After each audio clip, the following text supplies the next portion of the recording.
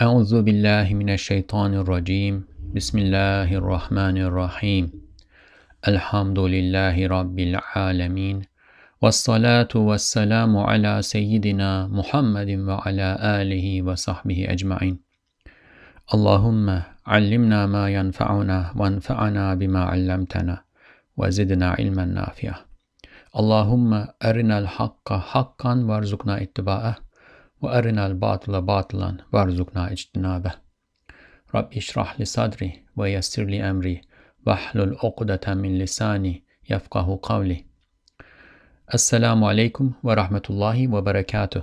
Welcome to the Reflections on the Risale-i Nur by Bediuzzaman Said Nursi podcast series. This is Mustafatuna. You can listen to the episodes of this series wherever you listen to your podcasts or at the website www.reflections-rn.org. Inshallah, today we will continue reading and reflecting upon the 13th word, and the section we will be discussing, inshallah, is posted at this website. You can go to podcasts, then words, then the 13th word, and scroll down to the relevant section. The 13th word offers a comparison of the wisdom and guidance of the Qur'an and the wisdom and guidance that philosophies, worldviews that have not been informed, guided by revelation offer. And it's a big difference. In the first section of this treatise, Ustad Nursi went through four main differences, and then he added, in the second section of the treatise, he added teachings, lessons that he had offered later in life that reflect this difference. In the previous episode, we started reading a special section, and it is a difficult read. It was a single sentence that we read and tried to cover, and then we read the rest of this section. This is a letter, actually, the rest of this letter, but we did not reflect upon it in detail. It is a letter written after World War II as a reflection on the effects of the war on humankind, and how this should be a cause for awakening, and how that awakening should lead people to a search for eternity, then the giver of eternity, the everlasting one, and how that search will, inshallah, lead them to better familiarity with, acquaintance with the Quran, the truth, or the criterion of truth. Quran al-Kareem, the honorable, the glorious Quran. So, inshallah, we will read this section that we already read and reflected upon in the previous episode, and then move on to the rest of the letter. Bismihi subhanahu wa in min shay'in illa yusabbihu bihamdih. Assalamu alaikum wa rahmatullahi wa barakatuhu abadan da'iman. In his name, glory be to him, God. And there is nothing that does not glorify him with praise. And of course, this is the interpretation, translation of a verse from the Quran that Ustad Nursi usually used while starting his letters. It's a beautiful, beautiful reminder and a guide that manifested itself in the Risale-i Nur. And there is nothing that does not glorify him with praise. Wherever you turn, you see his, God's countenance. The ability to see signs of creation wherever we turn is an important aspect of the path that the Risale-i Nur provides. So Ustad Nursi starts with this verse, his letters usually. Peace and God's mercy and blessings be upon you continually to eternity. First, we will very briefly point to a quite long and broad reality that was inspired to the heart on the night of power. So, So this coming paragraph is what we already read. I'm not reading the Turkish, I'm just reading the English. And then we will start reading the Turkish and reflecting upon the text, inshallah. As the humankind recognizes, as a result of its most severe oppressions and despotism, merciless destruction, and the bringing of hundreds of innocent ones to ruin, because of an enemy in this last general war, that is World War II, as a result of the dreadful despair of the defeated and the dreadful panicky rush of the victors, as a result of the dreadful compunction arising from maintaining their rule, yet not being able to repair their great destructions, as a result of it becoming apparent to most that the life of this world is temporal and temporary, and the fantasies of civilization are deceptive and sedative, of the high aptitude in the innate human nature and the quiddity of humanity becoming largely wounded in a dreadful way, as a result of the emotions that revere eternity and pertain to everlastingness, and the natural love of humanity becoming awakened in excitement. So, of the emotions that revere eternity and pertain to everlastingness, and the natural love of humanity becoming awakened in excitement, of heedlessness, misguidance, and the most rigid and deaf nature shattering under the diamond sword of the Qur'an, of the very ugly and brutal true face of politics, which is the most drowning, most deceptive, and the widest veil, causing heedlessness and misguidance on the face of the earth, becoming visible. So, as the humankind recognizes, as a result of all of these, that worldly life, which is the humankind's metaphorical beloved, is so ugly and transient, certainly, and as its signs are becoming apparent in the North, in the West, and in America, there is no doubt that the humankind will seek with its entire strength the everlasting life that humans truly love out of innate nature. And then what happens?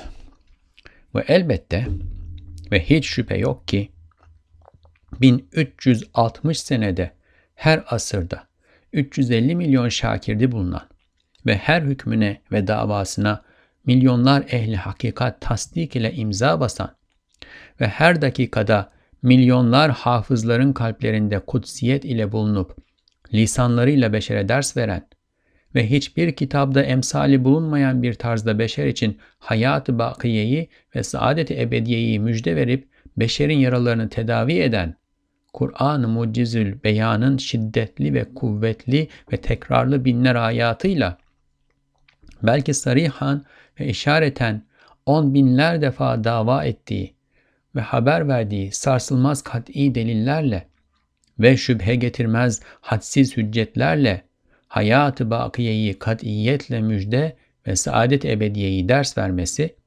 elbette nev-i beşer bütün aklını kaybetmezse ve maddi ve manevi bir kıyamet başlarına kopmazsa, İsveç, Norveç, Finlandiya ve İngiltere'nin Kur'an'ın kabulüne çalışan meşhur hatipleri ve dini hakkı arayan Amerika'nın çok ehemmiyetli cemiyeti gibi ruh-i zeminin kıtaları ve hükümetleri Kur'an-ı Mucizül Beyan'ı arayacaklar ve hakikatlerini anladıktan sonra bütün ruhu canlarıyla sarılacaklar.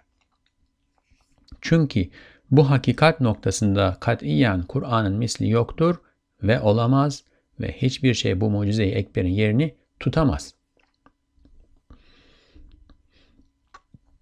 And since the Quran of miraculous exposition, so here Ustad Nursi is going to give us a definition or a list of some of the attributes of the Quran. And these attributes are not random. They indicate why humanity will be guided to the Quran because of its calamities, because of the tribulations that it has had during World War II. And as we were trying to refer to in the past episode, this does not have to be about World War II alone. any individual who faces death as a result of a calamity, a tribulation, a sickness, let's say cancer, right? Somebody who survives cancer but comes closer to the face of death, somebody who survives an accident and recognizes his or her mortality, the closeness of death to us, the impossibility of knowing exactly when it is coming, and understanding that it may come at any moment, recognizing the closeness of death awakens that innate, natural human desire, love for eternity, and then leads to a search for how do I acquire this eternity. Ustad Nursi says this happened at a large scale with World War II after so many people died. So there will be a search. When you search, you do research, you look for sources. And Ustad Nursi here is showing us that the Quran is the best and only source that provides full answers to the questions of this search.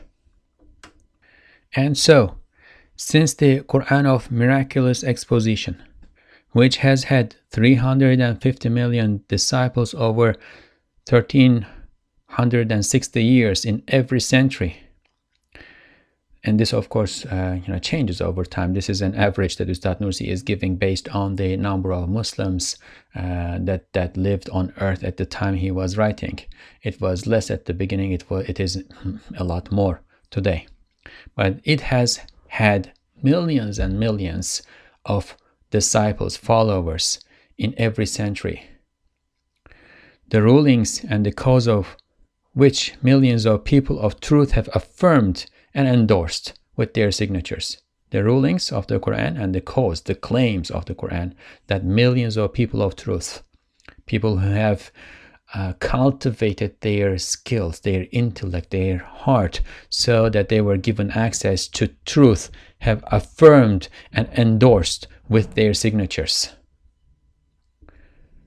which exists in the hearts of millions of memorizers, hafiz, with sanctity, and gives lessons to humans through the tongues of those memorizers at every minute.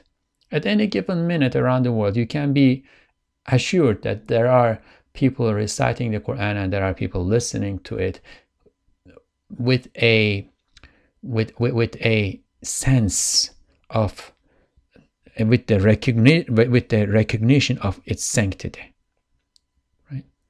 Which gives the glad tidings of everlasting life.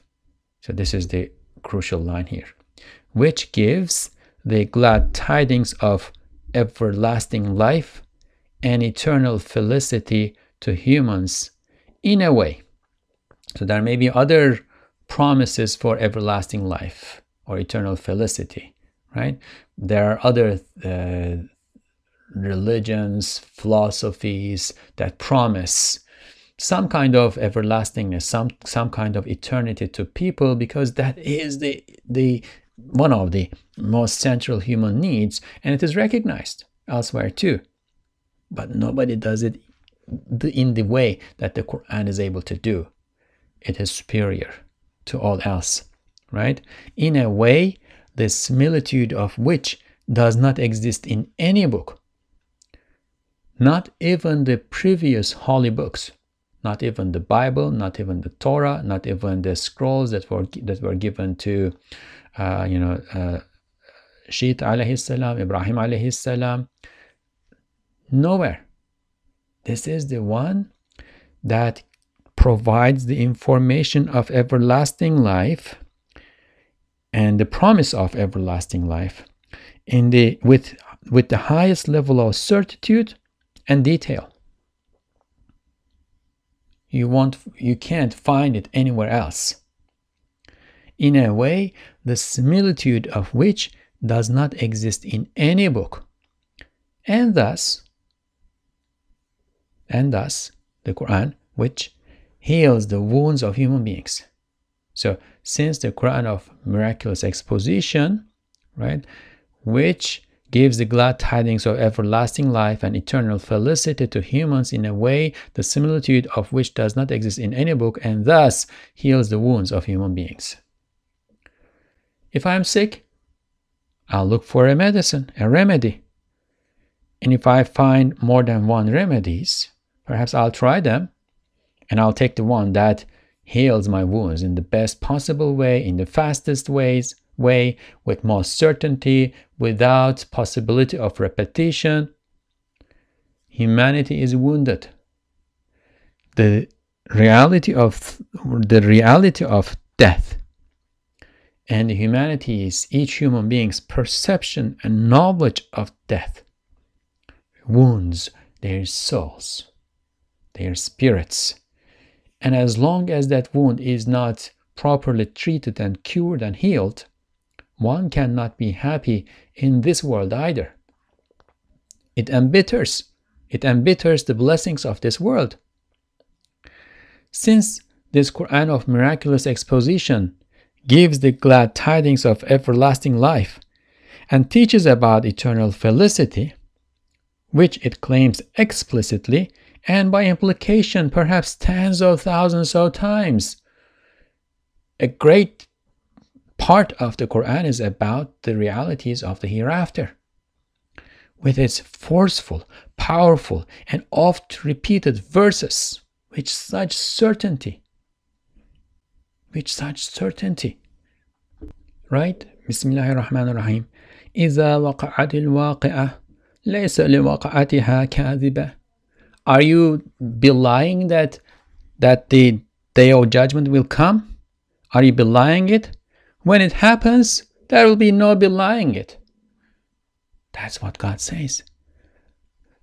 For us, this is in the future. For God, time is not a limitation. There is no limitation of time. Who can say such a thing? Look at the certainty in the expression. Who other than the one who is creating it, who sees it as if, of course this is a metaphorical expression, as if we see the tips of our fingers, the palm of our hand right in front of him, here and now. Who can say such a thing? When it happens, there will be no belying of it. With utmost certainty, with its forceful, powerful, and oft repeated verses and unshakable definitive proofs, many of which we read about and reflected upon when we did the 10th Word, the treatise on resurrection. Those who have not listened to it may go back and listen to the relevant episodes of this podcast, or read it from the Risale-i Nur. Right? It is all from the Quran. It is not, Ustad Nursi is not sitting down and doing, fiction or philosophy. It is not a product of his imagination or intellect. It is all inspired from the Quran. Since the Quran of miraculous exposition gives the glad tidings of everlasting life and teaches about eternal felicity, which it claims explicitly and by implication perhaps tens of thousands of times, with its forceful, powerful, and oft repeated verses and unshakable definitive proofs. Of course, and there is no doubt, that unless the humankind totally loses its mind and a material and metaphysical doomsday erupts over its head, the broad masses and governments of the face of the earth will search for the Quran of miraculous exposition, and they are searching. There are times, moments of crisis, moments after crisis, when this innate desire to attain eternity is awakened, and the wounds of death are most painful. There are those times when this search increases, but humanity is always searching.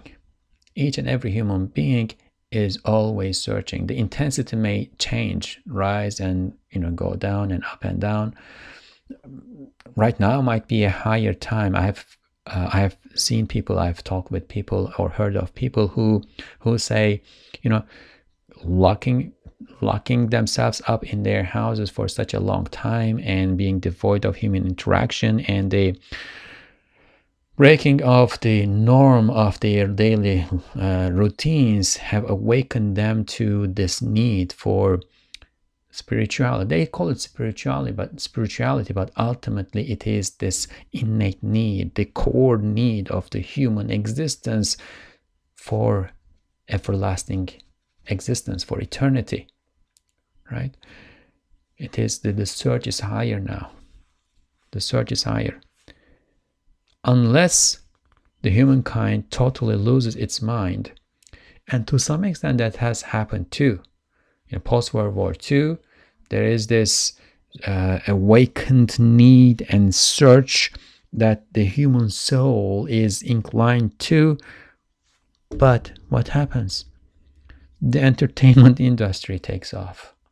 Consumerism takes off. Satan figures out other ways to distract people. We enter into a world of distraction, right? Heedlessness and distraction. And it's also continuing. Right now, we are in a world of digital distraction. We can't figure out what to do. Our soul is squeezed, constricted. We wake up in the morning, don't know what to do. We need something. We don't know what it is, but we are in this vacuum. We are floating perhaps in the air without being able to anchor our bodies and souls, our existence to something, without being able to latch onto something. So what do we do? Or what do many people do? Rather, turn the TV on, or turn the internet on and go onto your mobile phone and perhaps YouTube or some other entertainment channel, and browse from one place to another, to another, to another, to another.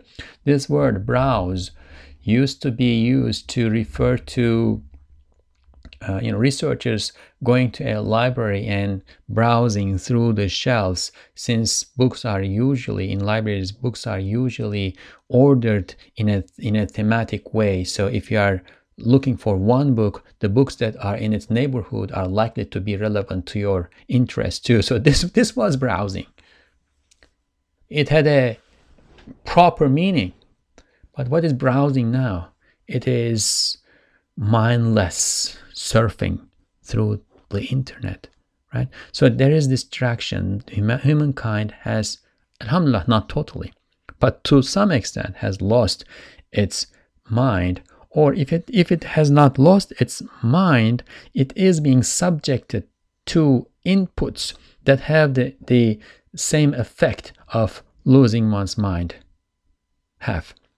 So unless the humankind totally loses its mind and a material and metaphysical doomsday erupts over its head, the broad masses and governments of the face of the earth will search for the Qur'an of miraculous exposition. They will search for the meaning that is in the Qur'an of miraculous exposition. And as they are searching for that meaning, when they come across the Qur'an, they will stop and say, "Oh, this is it.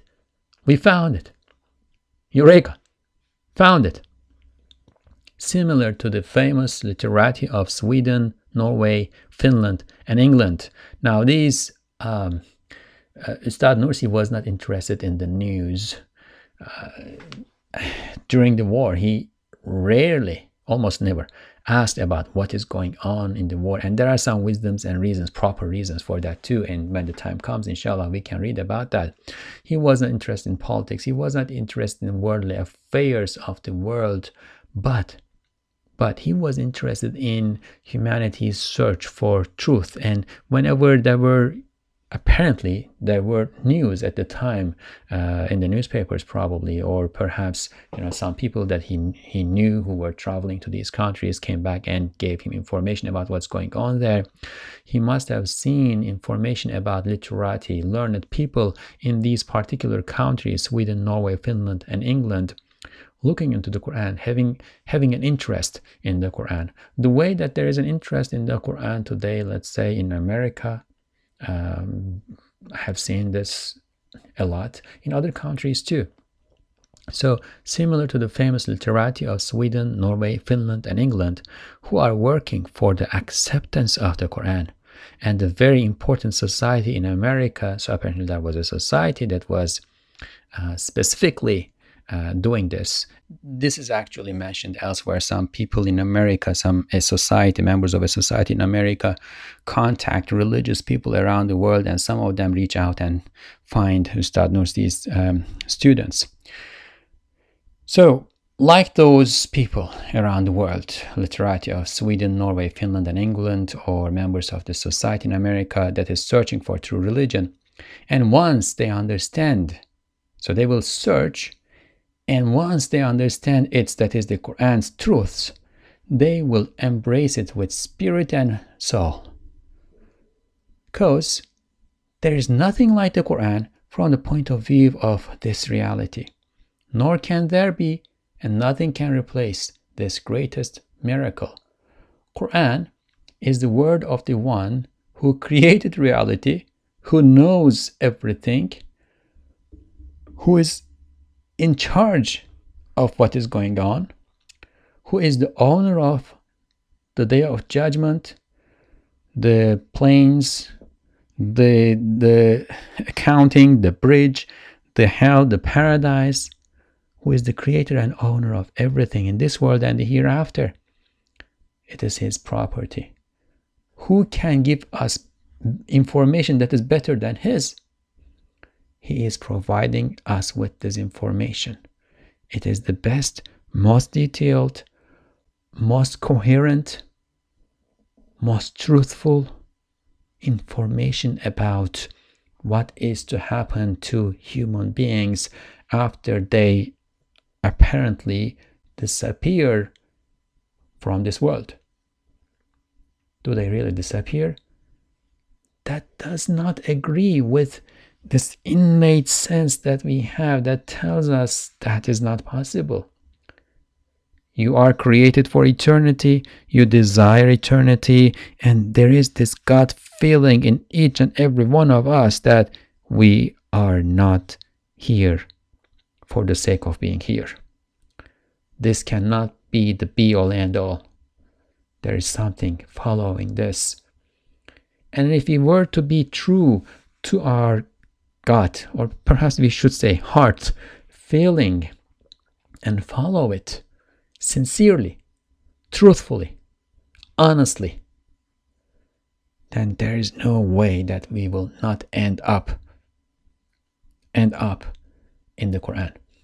Now, of course, if it is provided us to as an option, and of course, in this case, those who have the Quran, who are blessed with access to the Quran, have a responsibility to share that information. Everybody needs it. People are hungry for the truths of the Quran. If there was famine in the country that you lived, or let's put it this way, if you are in a wealthy country with access to all sorts of amenities and food, and you knew that there is famine in a country, and you were put on a plane with food, bags and bags of food, and sent to that country, would you not feel responsible for delivering that food to the people who are dying of famine in that country? If you saw them in front of you with your two eyes, if you saw them dying in agony out of hunger, and you had the food in your hands, would you not want to share it? Would you not want to deliver it? If you can say no to this question, you have to then question yourself. Do you not have any compassion? Compassion, right? Compassion is one of the most beautiful, beautiful emotions and places to be for a human being. And out of compassion, we all feel the need, not only the responsibility, but also, perhaps more so, the need to share the truth that is in our hands with our human brothers and sisters, and also to share it in a way that does not cover its beauty. The truth of the Quran, the message of the Quran is beautiful. We need to share that beauty. And in the process, we need to not be veils before it, but we need to share it in a beautiful way, in a way that is becoming of its beauty. The unfortunate reality is that in many cases, we become veils before the truth that we think we are presenting or representing. May God guide us. May God guide us. Saniyen, madem Risale-i Nur, o mucize-i kübranın elinde bir elmas kılıç hükmünde hizmetini görmüş ve göstermiş ve en muannid düşmanları teslime mecbur etmiş, hem kalbi hem ruhu, hatta hissiyatı tenvir edecek ve ilaçlarını verecek bir tarzda hazine-i Kur'aniyenin dellallığını yapan ve ondan başka mehaz ve merci olmayan bir mucize-i maneviyesi bulunan Risale-i Nur o vazifeyi yapıyor.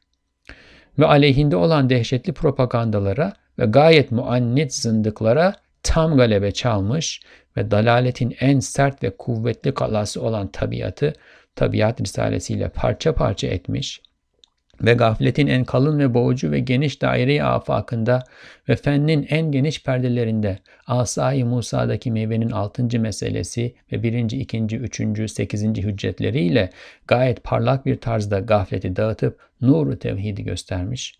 Elbette bizlere lazım ve millete elzem, şimdi resmen izin verilen din tedrisatı için hususi dershaneler açılmasına izin verilmesine binaen Nur şakirtleri mümkün olduğu kadar her yerde küçücük dershane-i nuriye açmaları lazımdır.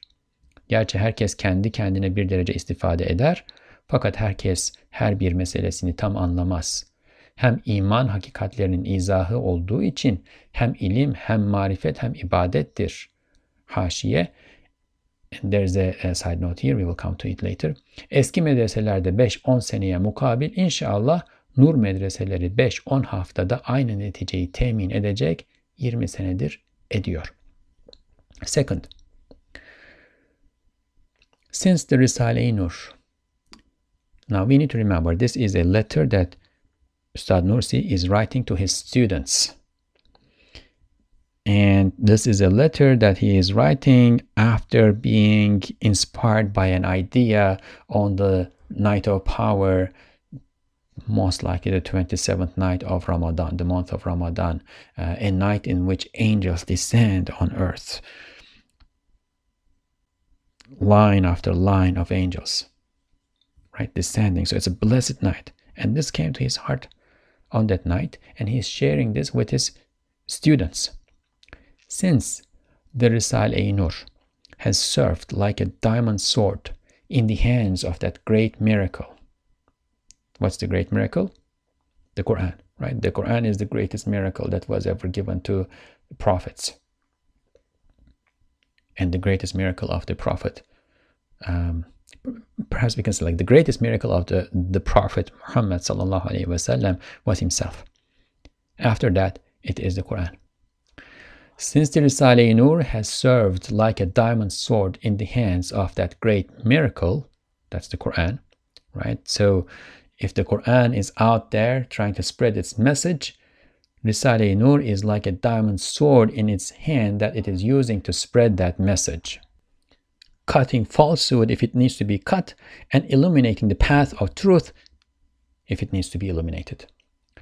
Since it has shown the Quran's miraculousness, and since it has compelled even the most obstinate enemies to admitting so that the Quran is miraculous, and there is a treatise, the 25th Word, inshallah, may we be able to read it together. It's a difficult one. at least for me, it is a difficult one. That is named, right, it is about the miraculousness of the Quran. That the entire treatise is about the miraculousness of the Quran. And Ustad Nursi is saying through that and elsewhere in other places too, since the Risale-i Nur has shown the miraculousness of the Quran and compelled even the most obstinate enemies to admitting so. Since the Risale-i Nur, which is a metaphysical miracle of the Quran. So when Ustad Nursi says metaphysical miracle, i.e. it is not a miracle in the way that miracles appeared in the hands of the Prophet ﷺ. Right? Miracle, mu'jiza, appears in the hands of a prophet only. So we cannot say that this is a miracle of the Prophet because it is not appearing directly in the hands of the Prophet ﷺ, but it is emerging from a miracle that appeared in his hands, which is the Quran. So in a sense, it is like a miracle, right? They use this, for instance, in reference to famous shuyukh, right? If there is a master, it may be a master in scholarship, a master in Sufism, right? Who has really benefited from another master. Let's say there is one master out there who has benefited enormously from the works of and the himma, the blessings of Shaykh Abdul Qadir al-Jilani, but he has lived 300 years later, 300 years after Abdul Qadir al-Jilani, right? In a metaphysical sense, in a sense that we cannot see and observe in the material reality, but through a connection that has a metaphysical reality to it, that person is a metaphysical disciple or a metaphysical son of Abdul Qadir al-Jilani. So, similar to that, since the Risale-i Nur, which is a metaphysical miracle of the Quran that announces the Quranic treasure, the Quran is full of gems, diamonds, gold, right?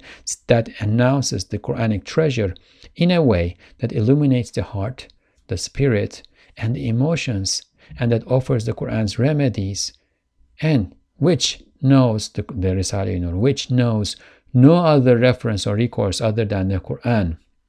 So that's an important quality of the Risale-i Nur. Ustad Nursi was a very well-read man. He was an erudite scholar who had gone through, and he would read fast and he would remember almost everything that he read. He had a photographic memory, right? And he read a lot until he came to a point where he started to recognize that all of this needs to serve a higher reality, and went through a process of spiritual search, and the Risale-i Nur is the product of that spiritual search. After that search, he is not given access to any of his resources. He's exiled to a distant village, and then he lives in exile or in prison, etc. But personally too, he decides under a metaphysical guidance from Imam Rabbani and Shaykh Abdul Qadir Jilani, he decides that he needs to focus solely on the Quran, and he starts to receive these inspirations from the Quran.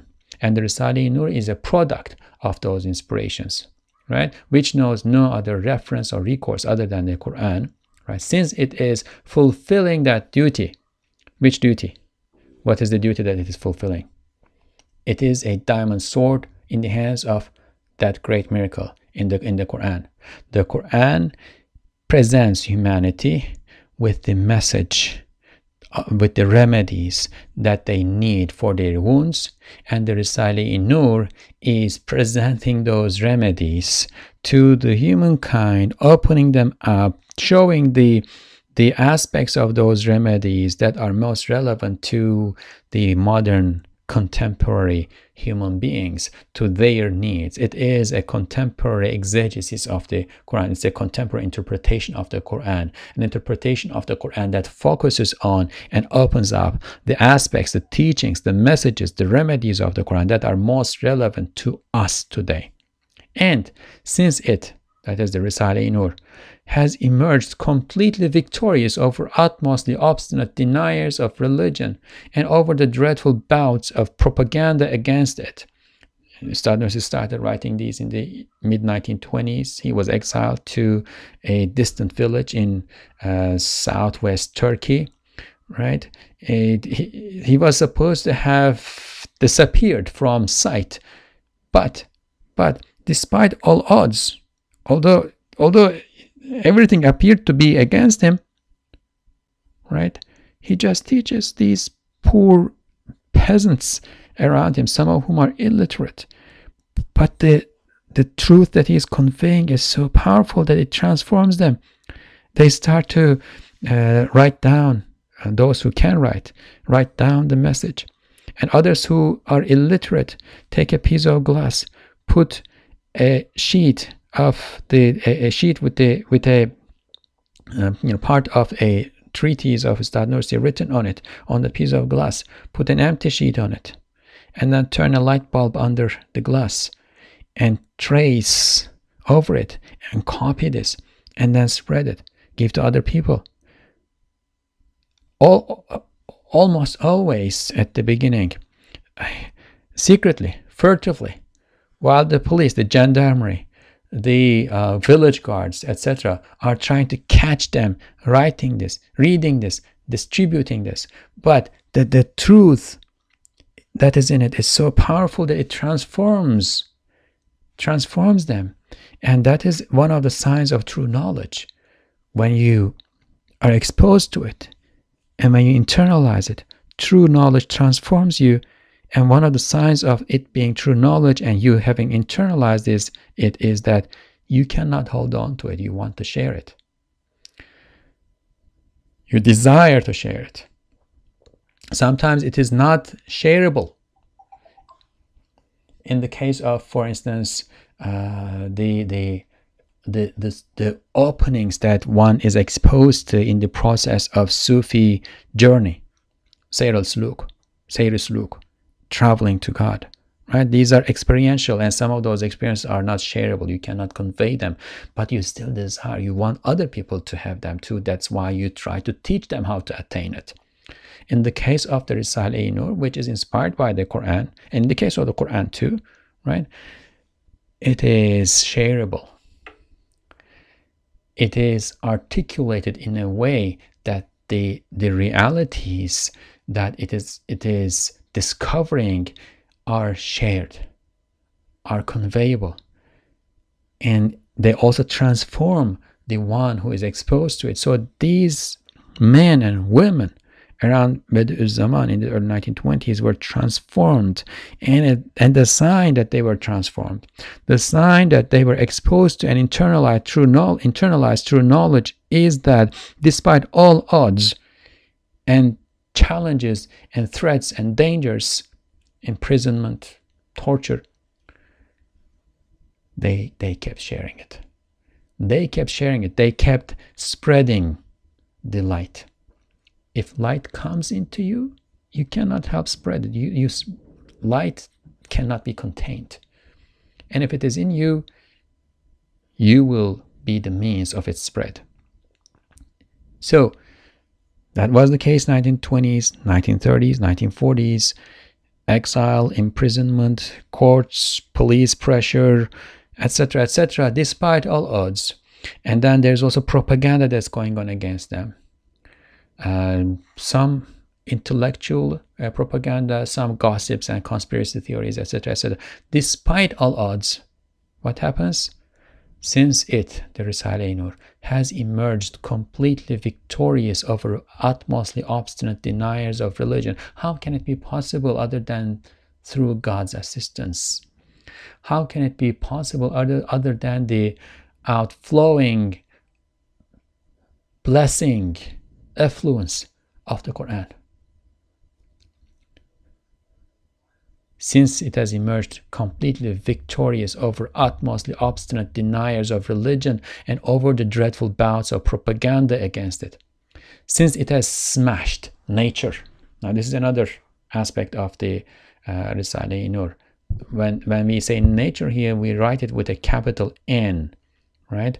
Not because we think that nature is something that has a substance to it and that has agency, but because especially the 19th century positivist scientists and scientists in general, which is a trend that continues into today, talked about it as if it is an active agent. Nature did this, nature did that. Why is this happening? It's natural. As if you have explained something when you say it is natural. Why is the apple falling? Because of gravity. What's gravity? It is a force of nature. Okay, then fine. What is the force of nature? What is nature, right?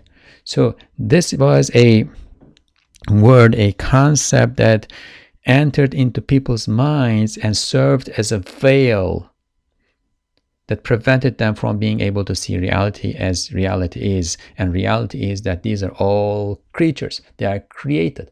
It is not nature that does. It is God, the active agent behind all of this, is the creator and sustainer of all. But that veil is and was and still is a thick veil. It prevented people from being able to see reality as reality is.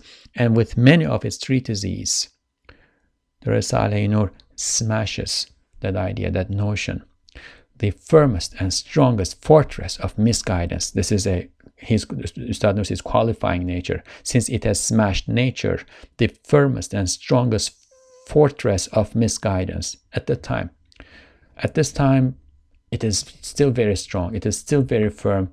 My personal opinion is that there are others that are added to it, like consumerism, entertainment, etc. But at the time, it was certainly nature, and it is still nature with other additions.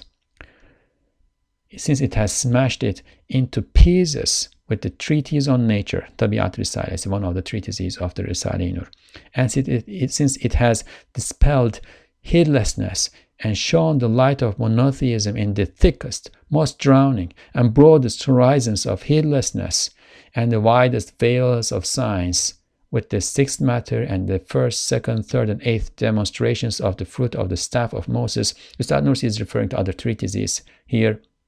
Of course, other treatises of the Risale-i Nur. Of course, as it is now officially permitted. So, what does this all come to in practical terms? Of course, these are really sublime realities that are elevating the soul and that we want to understand and try to understand, etc. But so what? Once you understand it, so what? What is the consequence of it? Of course, as it is now officially permitted to open private study centers for religious instruction. So this is late 1940s. For the first time since the foundation of the Republic, the government allowed the opening of private centers, Qur'an study centers, private study centers for religious instruction, which are necessary for us and essential for the nation. The disciples of the light, that is the students of the Risale-i Nur, the readers, listeners, interlocutors, addressees of the Risale-i Nur, the disciples of the light, should each open a tiny study center of light. Darshane is the word for study center of light everywhere as much as possible. So if you are in a town, you are you have been blessed with getting to know the Risale-i Nur, and perhaps you have 2-3 other brothers or sisters in that town. Come together, rent an apartment. Perhaps if you are a bachelor, live there together and study the Risale-i Nur, and invite people to that house and let them study with you, read it to them, right? Make this a way of life for yourself. The disciples of the light should each open a tiny study center of light. This like turning of the 1940s into 1950s, that period in Turkey when there is a transition and democratization happening, and therefore the government oppression is being gradually lifted. Open a tiny study center of light everywhere as much as possible. Why? Is it not enough that everybody is reading the Risale-i Nur? Is copying the Risale-i Nur by hand and distributing it, spreading it in this way, sharing it with a friend of yours, is it not sufficient? Well, it is good, right? But it is an individual act. It is true that everybody benefits to some extent on their own, but Not everybody can understand every matter that is in it completely. This is very important. I can attest that I understand the Risale-i Nur more when I translate it for this podcast and read in the podcast than when I read it individually. I can also attest that when I read the Risale-i Nur in an actual gathering of brothers, or when somebody else reads in that actual gathering of brothers, and perhaps sometimes there's a discussion that follows, questions are asked, explanations are made, inspirations are shared, etc., I understand more. The benefit that I get from it under those circumstances when it is shared is more. One wisdom in this, one reason perhaps in this might be that those meanings are sent to our hearts by God. This is not a mechanical process. It is God who puts those meanings in our hearts, and oftentimes the people in a gathering share the blessing of those meanings together, and God sends those meanings in accordance with the one who is the most needy in the group. So if there are 5 people sitting together and there is one who feels the need for those realities the most, perhaps 10 times more than the others are not as contemplative perhaps, or they are not going through life circumstances that are making them as needy for those truths and realities perhaps, right? So that one who is the most needy in the group needs it, and God sends those meanings perhaps by putting it in the mouth of the one who is reading and explaining the Risale-i Nur. So it is not the one who is reading and explaining, it is the one who feels the need most. And when you do it in a group, right, you are benefiting from the weakest in the group. The weakest, meaning the one who is in most need of God's blessings. So it is true that everybody benefits to some extent on their own, but not everybody can understand every matter that is in it completely. So another aspect of this, of course, is that somebody might have some extra information that's going to help this person understand the matter better, so that person can share it. So make this into a group effort, a communal effort. Yadullahi ala jama'ah. God's hand is with the jama'ah, with the congregation.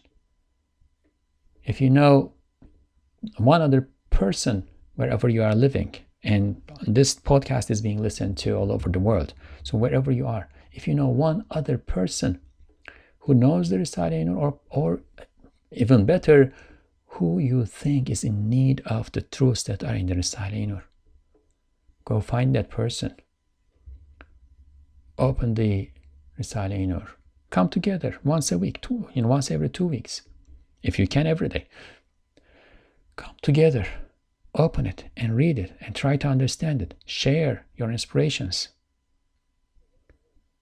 It is true that everybody benefits to some extent on their own, but not everybody can understand every matter that is in it completely.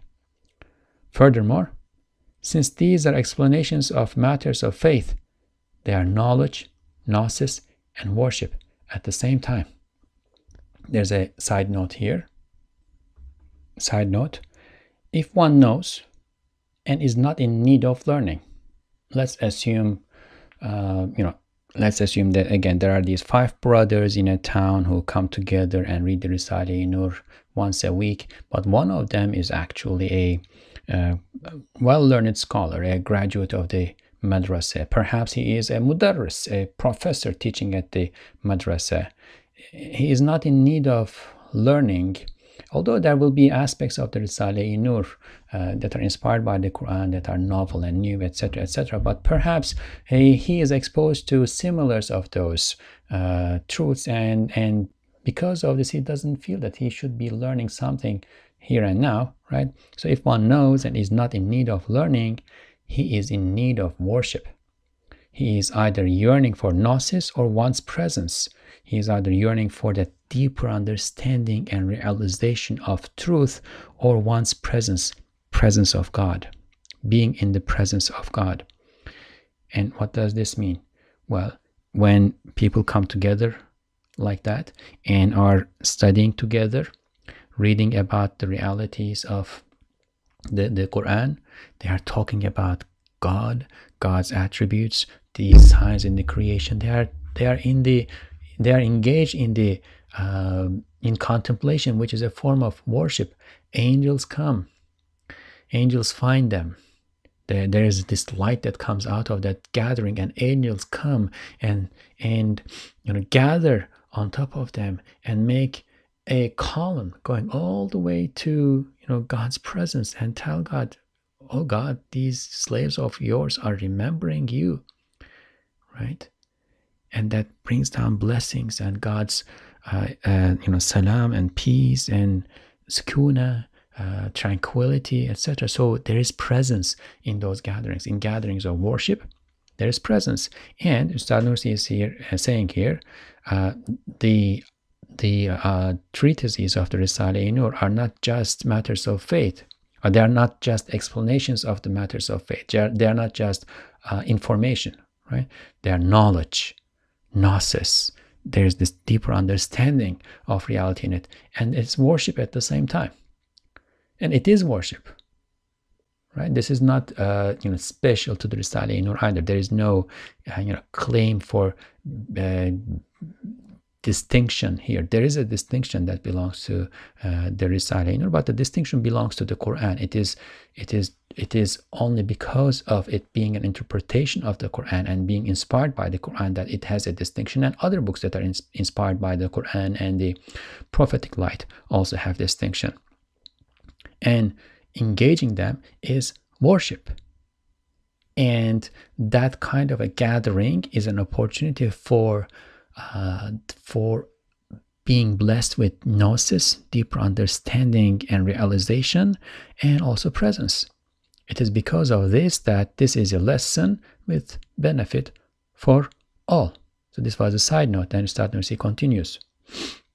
God willing, corresponding to the 5 to 10 years spent in the old madrasas, the madrasas of light, that is these study centers that he is proposing that his students open now, and they have been opened, right? There are probably thousands of them around the world today. The madrasas of light will secure the same results. Now, same results in 5 to 10 weeks. Same results as what? Same results as what was acquired at the madrasas of the old times in 5 to 10 years. Now, we need to understand this as what it truly means.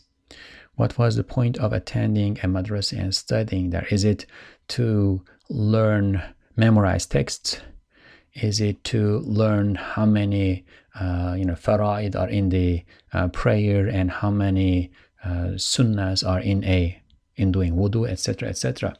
All of these are very important, right? But all of these are very important because that knowledge and the practice, the worship, the ibadah that follows that knowledge leads one to God, to a what the Quran has called qalb salim, to a sound, to attaining a sound heart, to a realization about God's existence, oneness, and manifestation as the only creator and sustainer and provider and source of beauty and majesty and perfection as manifest in each and everything in the creation. So the Risale-i Nur does that. It offers a shorter path to the distracted human beings of this age. Remedies are administered according to the need. If a person is sick and needs 1 dose of a remedy in order to be cured, you administer 1 dose. The people of this age are very sick. They need those strong doses. And God, out of His mercy, provided that strong dose in the Risale-i Nur through the Quran for the people of this time. For the people of the 13th century, according to the conventional calendar that we are using. For the people of the 13th century, he provided remedies that were appropriate for those people. For the people of the 17th century, he provided remedies that were appropriate for the people of the 17th century.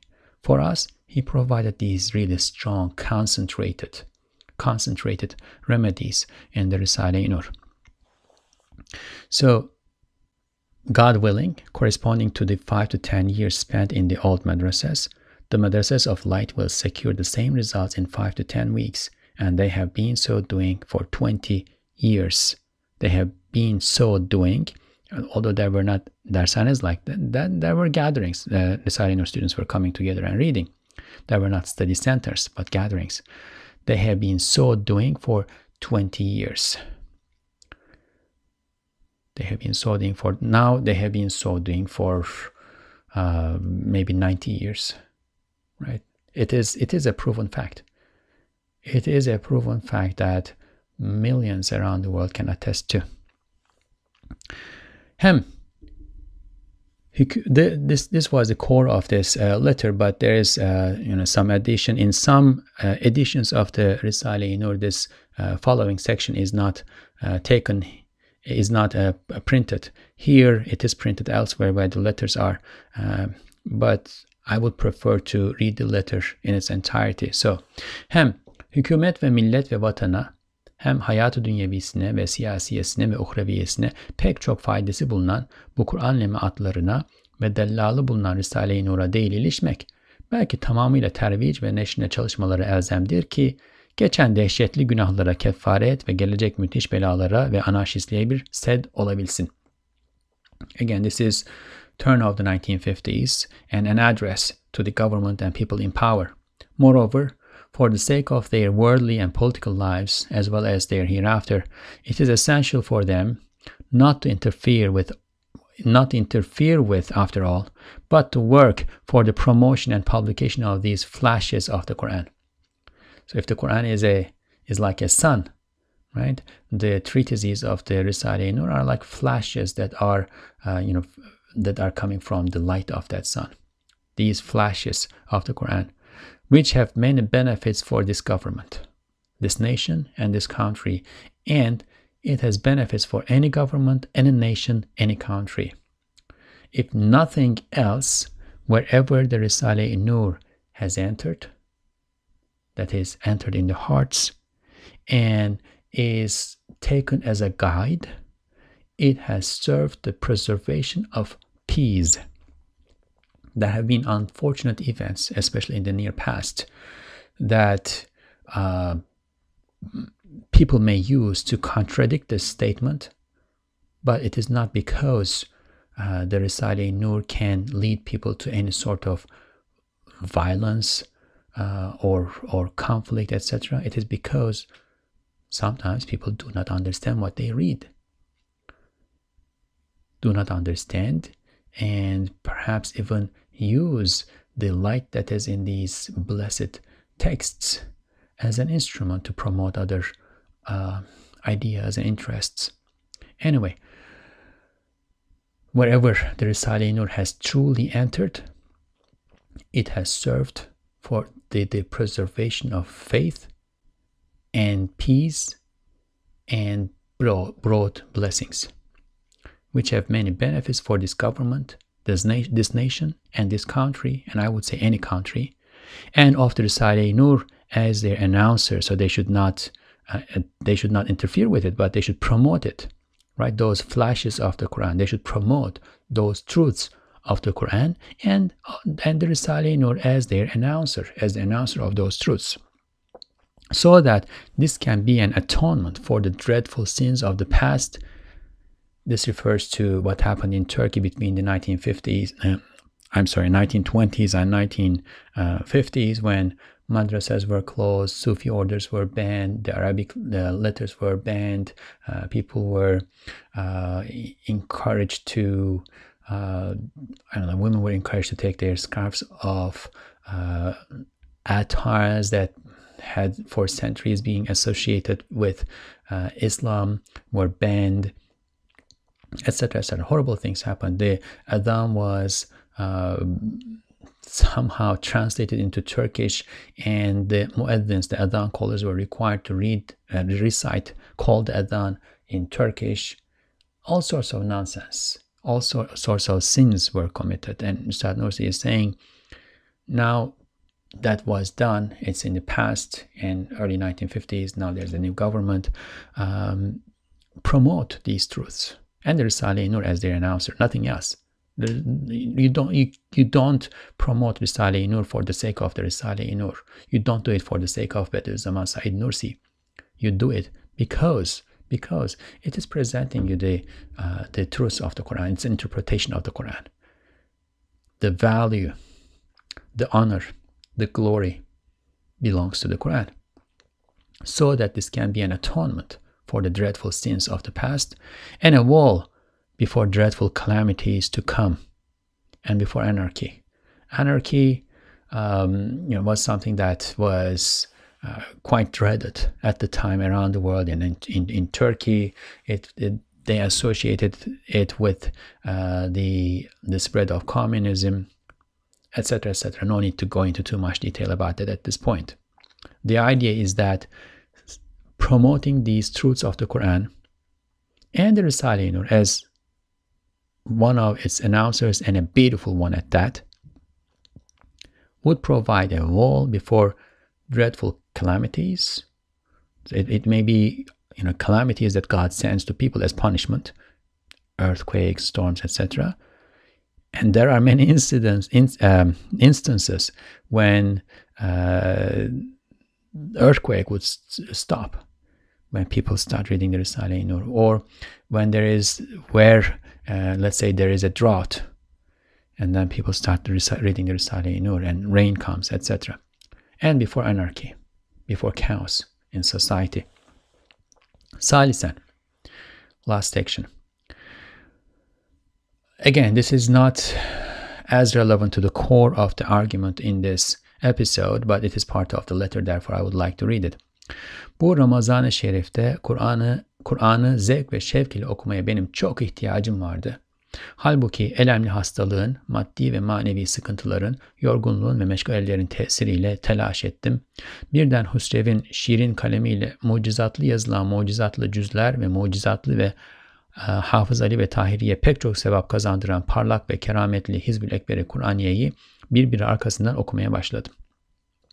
Öyle bir zevk ve şevk verdi ki bütün o yorgunluklarımı hiçe indirdi. Hiçbir vesveseye meydan vermeyerek pek parlak bir surette dersi Kur'aniye'yi onlardan dinlerken bütün ruhu canımla arzu ettim ve kasıt ettim ve azmettim ki mümkün olduğu derecede aynı Hizb-ül Ekber-i Kur'aniye gibi mucizatlı Kur'an'ımızı fotoğrafla tab edelim. İnşallah tab edeceğiz. Third, I was much in need of reading the Quran with delight and enthusiasm in this honorable Ramadan. Again, this is a letter written to convey an idea that was inspired to Ustad Nursi's heart on the night of power during Ramadan. And he is saying, in this Ramadan, this is what happened. As usual, as he does in every Ramadan, I was looking forward to the Ramadan, to read the Quran. Ramadan is the month of the Quran, and we read the Quran. We increase our effort to read the Quran and engage the Quran in this month, right? So he was looking forward to it. He wanted to read it with delight and enthusiasm. Yet I panicked under the influence of a painful sickness. He got sick. Material and metaphysical troubles, fatigue, and many chores. At this time, Ustad Nursi he should be in his early 70s, old. There are several sicknesses that he is suffering from, and at the same time, there are many things that he has taken on himself and he is doing. Again, the Risale-i Nur is being copied by hand, and in order to make sure that all those copies are accurate, they send everything to him and he reads them all in, edits, reviews, make sure that they are accurate they are true to the original text. and he's spending all his day doing this. And there are all these letters that are coming to him from his students around the country. Sometimes they ask for advice, sometimes they just ask, they don't ask for something, but they expect their letter back. So he's very busy and tired and sick, and he's panicking. He's like concerned that he will not be able to read the Quran in Ramadan as he wants. Then all at once I started to read the miraculous parts of the Quran written miraculously in Husrev's agreeable pen, and the bright Hizbul Akbar Qur'ani that is full of divine favors and that earn much spiritual rewards for Hafiz Ali and Tahiri, one after the other. So Hizbul Akbar Qur'ani is selection of verses from the Quran that were especially inspiring in the writing of the Risale-i Nur. Scholars throughout history have done this. They put together hizbs, they put together verses, sections of the Quran that they find most inspiring and interesting to themselves. So Ustad Nursi prepared a hizb with the verses that were most inspiring in the writing of the Risale-i Nur, and then his students, two of his students, Hafiz Ali first and then Tahiri, wrote this by hand, and he had that in his hands and he starts reading that. And also there is this miraculous Quran that another one of Ustad Nursi's students, a very good scribe, Husrev Altınbaşak, writes. It's called Mucizeli Quran or Miraculous Quran. Now the Quran is miraculous for many reasons. One of those reasons appears to Ustad Nursi as he is deeply engaging the Quran. And the Quran that he has is what we call, or what is generally called the script of Hafiz Uthman, a script that was written, I think I should research it better, but I think in the 19th century with a scribe, probably Egyptian scribe, Hafiz Uthman, and then printed widely in the printing houses of Egypt in the 19th century. So it was widely available in the Muslim world, the script of Hafiz Uthman.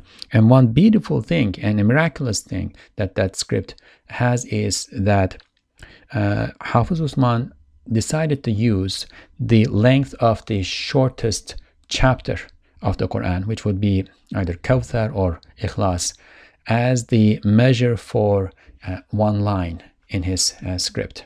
So each line in that script of the Quran is measured to the length of Surat al-Ikhlas or Surat al-Kawthar.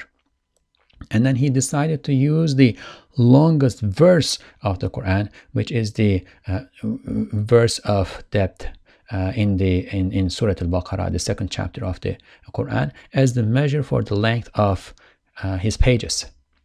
So every page in that Quran is measured according to the length of this verse in Surat al-Baqarah, in the chapter, the second chapter of the Quran. And it turned out that when he wrote in this way, the verse that was the last verse of every page ended at the end of the page.